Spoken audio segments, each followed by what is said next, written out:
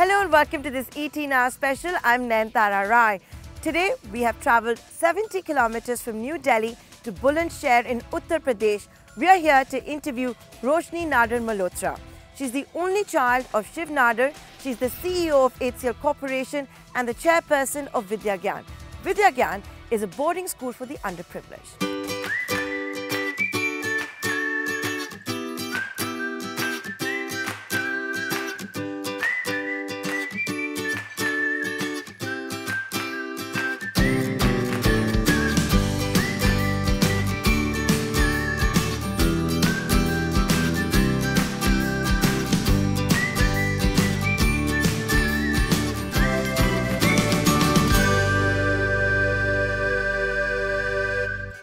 Thanks, Roshni, for joining us here on ET Now. You know, you've built this fantastic school with such a fantastic message in partnership with the government of Uttar Pradesh. I think you've had one batch that has already passed out of class 12. You could have literally done anything in this world. Why education?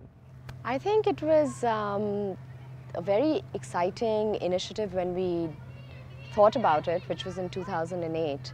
And, you know, firstly, we literally live right next to Uttar Pradesh. We work in Noida, and Uttar Pradesh is the most populous state in the country. I think on a lot of metrics, perhaps the most underserved when it comes to education, especially school education. And I mean, I just thought it was really exciting. It was like, you know, my own entrepreneurial venture, so to speak. At the same time, you know, we did get support from the Uttar Pradesh government to help us with the admissions process and the selection process, but of course the entire school is fully funded and supported by the Shiv Nadar Foundation. It was really exciting because what we're doing with the children here is we're not making them literate. We're hoping to, in the future, make them like you and me, which is, you know, leaders in whatever field that we choose to be in. And that's a pretty exciting and challenging task. So here we are. So for the benefit of our viewers who may not know, this is a school that, you know, I think the children's parents cannot have an income, or double income of more than 1 lakh rupees. There's an entrance test that is taken place that goes all across all the 75 districts, and that's how you select them, right? How difficult is that to have that entrance exam? We have a two-prong examination, and just to give you numbers, last year we had 2 lakh students that sat for the examination. And out of the 2 lakh, we chose 200. Wow. And it takes us 6 months to do it. And that's where the MOU with the UP government kicks in, because they help us facilitate the examination at different government schools, different districts. And we have a mass-based test. And after that, we have a much more focused test that tests their cognitive ability. Because if I were to try to test their literacy, sometimes you may not get the diamonds in the rough. Yeah. But whether you're thinking in English or you're thinking in Hindi, if you're bright, you're bright. Yeah. You know, and this truly is a leadership academy. It's not just an education institution for the masses. That's why, you know, it's like, I think 0.01% or 0.001%. And again, just the vision of the school is that one day, hopefully in our lifetimes, if not after, maybe one of our students here will become a Prime Minister of India. Oh, is that what you tell them when you talk to them as well, that anything is possible? Anything is possible, yeah. And you know, you've had one batch that has passed out. Did they get good placements in college? So the topper of our batch, Shikha, she's at LSR doing psychology. Oh, I went to LSR. Yes. Our second topper, Vaishali, she's at University of Massachusetts. Oh, wow. With a partial scholarship. So partially we are supporting it. And the third topper, Sumit, is at NIT Rohtak. Oh, wow. And Mehul is at, I think, NIT, another NIT, I'm not sure which one. And so there are lots of, you know, examples. And this year also, you know, the American admission decisions are coming in. So one of our other girls, Manvi, she's also gotten into University of Massachusetts. So you have 2 of them there now? Manvi hasn't gone yet. Okay. She will go now. So I think the aim is to get as many people out into the global world as possible, as many students, because I think that's really where they'll get that, you know, that leadership development unless they make it to the top universities in our country, which in DUI or SRCCs or LSR or with crazy cutoffs. I'm very glad I went to college when I did, because I could go to college at that time. So it's really funny. I always laugh with the VidyaGyan students and tell them, and the same thing with us also, that we actually had a higher chance of getting into an American university, even with a, you know, like a really good 89% as opposed to any of the Indian universities, because you wouldn't make it. But that doesn't mean you're not good. Correct. You're really good. So you're doing this whole all-round education, clearly. Yes. And also, again, for the benefit of our viewers, when the kids come here, everything is taken care of financially? Yes. Everything is provided for. They don't, the families are not expected to really provide even, you know, like 1 rupee of financial support. What they are expected to do, and which they do actually amazingly for being, you know, from an underprivileged background, and is that they come for every parent-teacher meeting. And how often is that? 3 times a year. And you'll have what, 4,200 students between the 2 schools? Eventually. Eventually. Right now we have around 1,300 students between both the schools. So one is in Sitapur near Lucknow, and so both over here we've had 1 batch graduate out of class 12. We are on our 2nd batch this year, and in Sitapur the 1st batch is graduating this year. Okay, so do you have plans for more schools in Uttar Pradesh? So when you, so no plans as of now, so you're going to focus on these 2? Yeah, because like I said, they're leadership academies, and I mean, if you look at the campus, it's amazing. It's, you know, it's the kind of school that I would not hesitate to send my children, and it also takes a lot of time and money to build a school like this. No, I'm sure it does. You know, and clearly you spend a lot of money and time and effort. Yeah, and I think, I mean, it's a challenge everywhere, right? It's not just to VidyaGyan, but finding really good teachers is a overall there's a deficit. Challenge. And I think more and more as schools are opening up in urban India, actually a lot of teachers are also preferring to be in cities as opposed to be in boarding schools. Correct. So, you know, finding good teachers is is really like the heart of every school. So if we don't get that model right, you know, we have... So how did you come upon this idea? Of this? You know, I actually didn't come upon it, so I can't give myself credit. One of our trustees of the foundation used to be Mr. TSR Subramaniam, and then of course my father, and they really, they both Tamilian, but you know, he was obviously, you know, top of his class in the UP cadre, and then went on to become Cabinet Secretary of India. You know, my father's Tamilian, but basically made his life in Uttar Pradesh because HCL's in Noida. So it was just like one of those conversations that we have to give back to Uttar Pradesh. You know, it was like one of those things. But like, I think a lot of people, when they talk about giving back, especially in education, including ourselves as well, there's always a lot more focus on higher education. Right. And I think really the heart of India and the power of India is going to be if we're able to get our primary and secondary education sorted. That is later, the higher education. Yeah, I mean, they won't make it to higher education if you don't fix the primary and secondary. So that's really where the idea came upon from. And you know, besides just the amount of time that must have been spent into building this, like I said, a lot of money must have been spent as well. Can you give us any idea? We spent 100 crores for campus.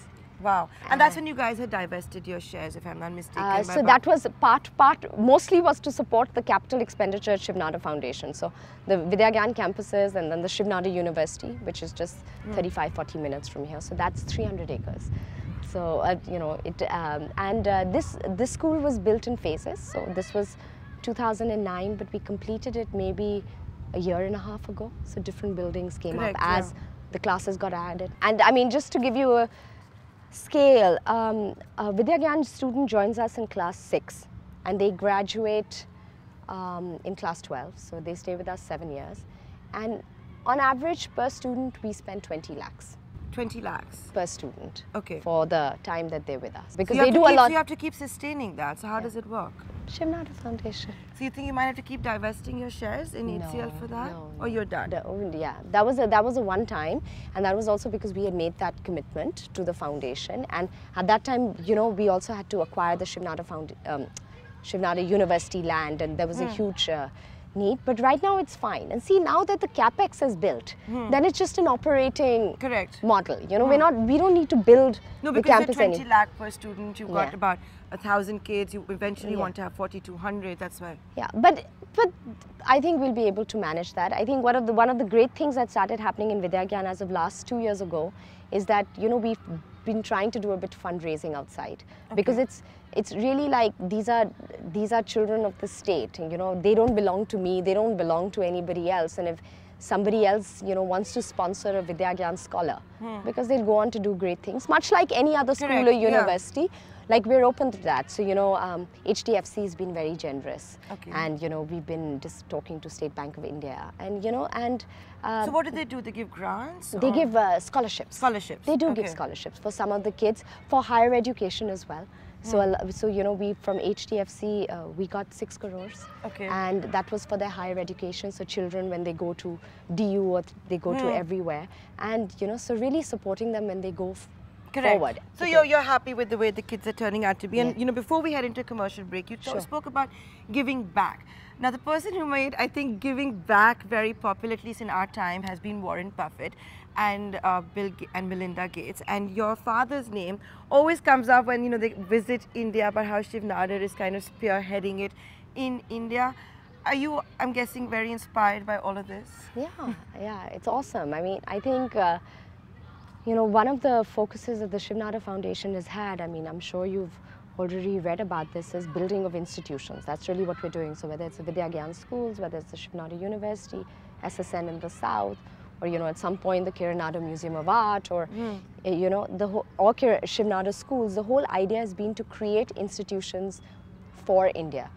So I should hope that these institutions last much longer than any of our lifetimes, because otherwise it would have been all in, you know, in vain. Right, on that note, we'll take a short commercial break. Stay tuned. We'll be back in less than 2 minutes. We're in conversation with Roshni Nadar Malhotra. Welcome back to this ET Now special. Today we're coming to you from VidyaGyan in Bulandshahr in Uttar Pradesh. I'm in conversation with Roshni Nadar Malhotra. Hi Roshni, you know, I want to talk to you a little bit more about the school that we're coming from. It's such a beautiful thought. You're truly a social entrepreneur. But tell me a bit about your experience, you know, because you people have to go out into the districts. You have to convince the parents to send their kids to a boarding school. The girls are going to be staying with the boys. How difficult has it been? Actually, one of the questions that they have was not how girls and boys will stay. One of the first questions that all the parents had when we launched VidyaGyan was ke sab kuch free hai, dal mein kuch kala hai. You know, they couldn't believe it. Yeah, they could not believe it. And I think, you know, because we were able to put into place a really good, rigorous testing system. So a lot of the positioning around getting those kind of children and getting those parents in was, it's not free because the student still has to earn his or her right to be at VidyaGyan.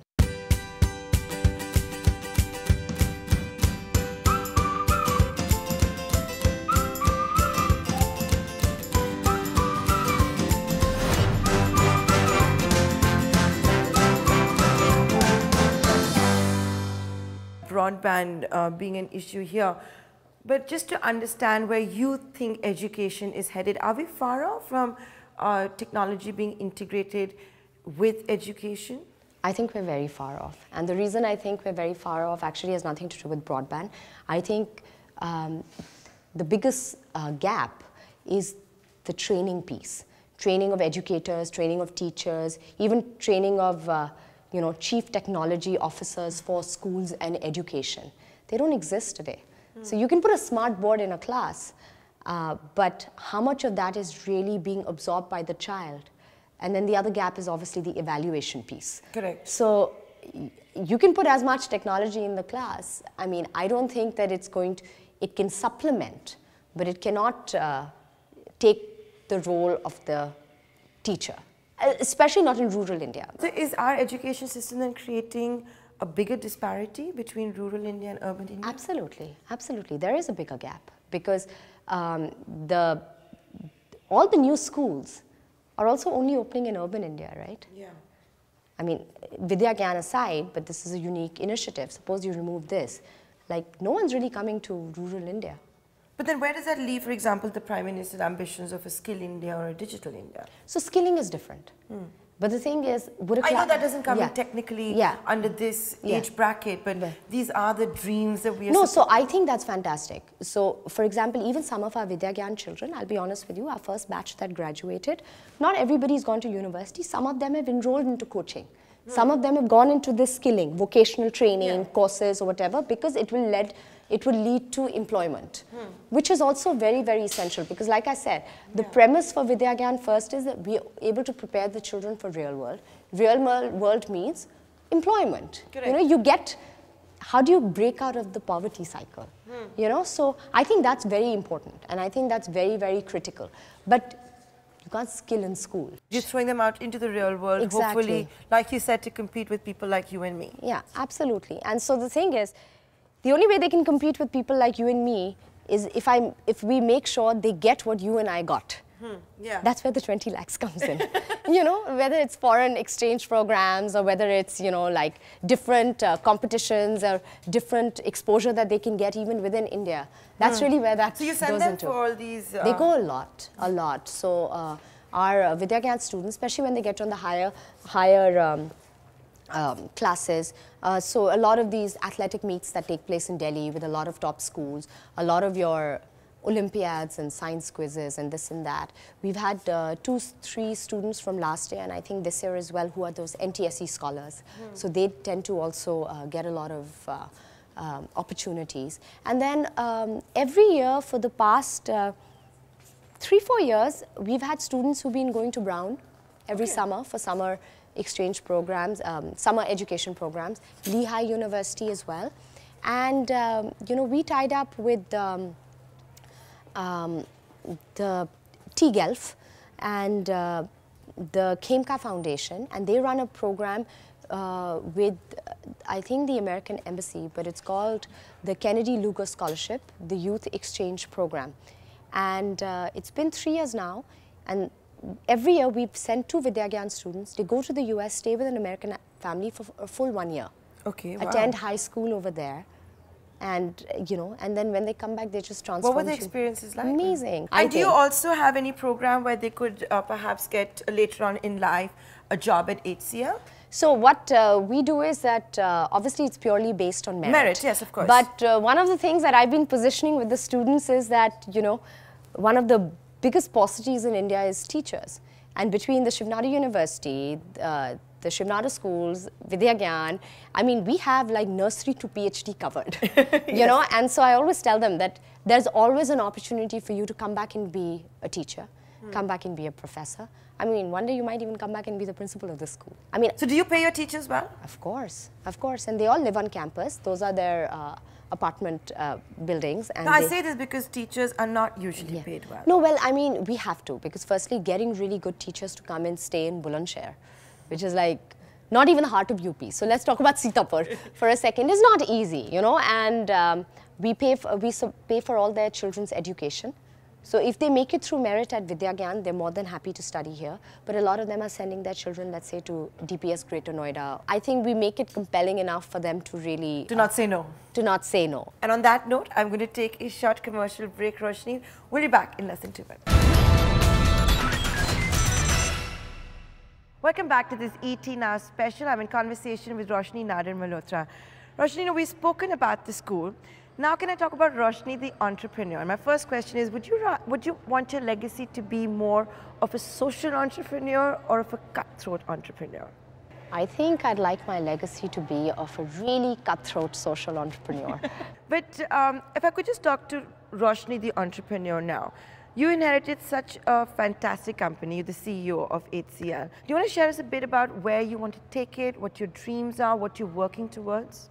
So I'm the CEO of HCL Corporation, which is the private holding company. So let's not confuse it with HCL Technologies and HCL Infosystems. And really the strategic direction for HCL Corporation going forward for many years to come is not just you know, strengthening the position we have in the current technology companies, but you know, as you had asked me earlier as well, that for the first time after 40 years, we forayed into healthcare with HCL Healthcare, which is again a private company, so it's not even a public listed company. Or, you know, we had looked at HCL Talent Care with, you know, skill development as a, you know, business to get into.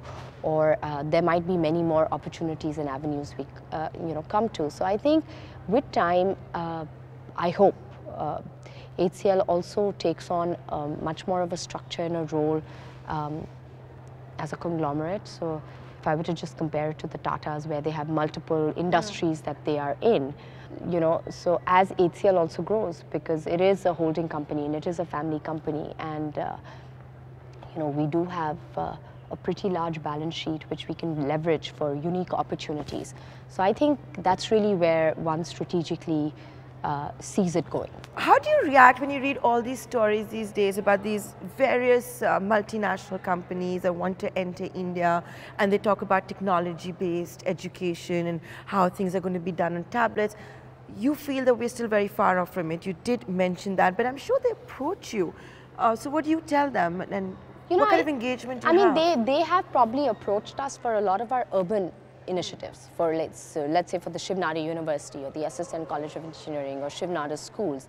But you know, VidyaGyan is really rural, like structurally very rural. So it's tougher, you know, to crack. I mean, I'd love for all our kids to have tablets and just generally be technology savvy. But kids today, I mean, you know, they'll pick it up so quickly, you know, and like I said, yeah, 3-year-olds can take selfies. Yeah, exactly. And having said that, these children, how do you define technology? Because whether, you know, you're in, even if you're in the rural India, countries of India, they may not know how to read and write, but they know how to function a smartphone.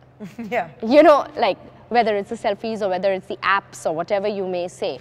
So I think what would be really exciting is how quickly education can actually move to those devices. Because that's something they already have in their hand, as opposed to an iPad or a tablet. Do you think the CBSE, the actual board, is in sync with today's times? So I think it's not just CBSE. Even if you look at the university curriculum, you know, why do we keep talking about skilling? Because there is a gap. There is a very recognizable gap. You know, we represent industry as well as most other people do, you know, and we know that there are so many lacks of engineers. For example, if you just look at IT coming out into the world but not getting hired, you know, because they're not trained for the kind of job that industry requires. So I think that there has to be a lot more collaboration, not just with UGC or AICTE or whatever your higher education bodies are, as well as your school bodies, CBSE, ICSE or whatever board, to work a lot more with industry to say that how do we really get our students to that mark. You must be getting a lot of phone calls around school admission time. How do you deal with all of that? You know, honestly, not that much. It's only for Shiv Nadar school. Obviously, VidyaGyan is not possible. But it's not been so bad so far. You don't have a different number during the school admission time? No, not yet. I think it's also maybe because Shiv Nadar school is just 4 or 5 years old. Why? I heard, you know, people apply so much that the first few seconds the servers can't handle it. It happened. It happened the first year with Shiv Nadar school. But it was really funny because this year, my son is going to be going to Shiv Nadar school, Noida. So, so I did the full application online as well. And it was really funny because it's like to the count of like 8:31 a.m. I was online and registering Arman and everything. And it was really cool because like they told me I was the third parent out of like a couple of thousand parents who managed to get through the system. So my experience was, it was great. While we were chatting off camera, you said you're happy but not totally happy as yet with VidyaGyan. What will make you very happy? I think what will make me really happy is that if every single student of every single batch of VidyaGyan like gets into like the best universities. Yeah. And that's not happening. Right now, I have to be honest, it's 20% of the class. The other students also get into universities, but not there. And before I conclude the interview, since we are a business news channel obsessed with the stock markets and money, etc., for all the plans that you have, I'm just once again going to ask you, as of now, no plans to dilute any shareholding? No, not at all.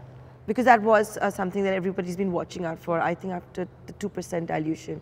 But I mean, when we did that, at that time we had also announced that it was those 5.6 million shares specifically for the Shiv Nadar Foundation, which we plowed back into the foundation and is probably already spent. That's what I'm saying, you don't need more. No, so no plans at all. And yeah, we're here to stay with HCL. Thank you so much for hosting us here at VidyaGyan and giving us all your time. Thank you. Thank you.